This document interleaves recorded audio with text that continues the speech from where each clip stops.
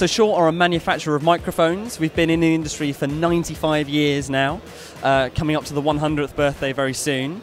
And we've bought a number of things today. We released a number of products during lockdown, so it's good to come back and kind of relaunch those a little bit.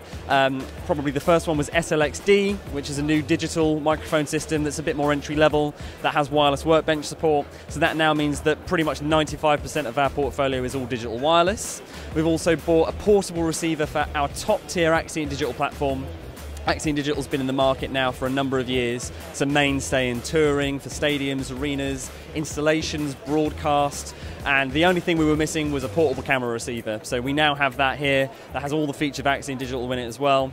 And we also invested in a company called WaveTool as well during lockdown. So we are very lucky to have WaveTool here with us, which is a piece of monitoring software. So we're showing demos of that, how to set it up, how to do Dante and networking with WaveTool and things of that nature. Yeah, it's a busy show, lots going on for us.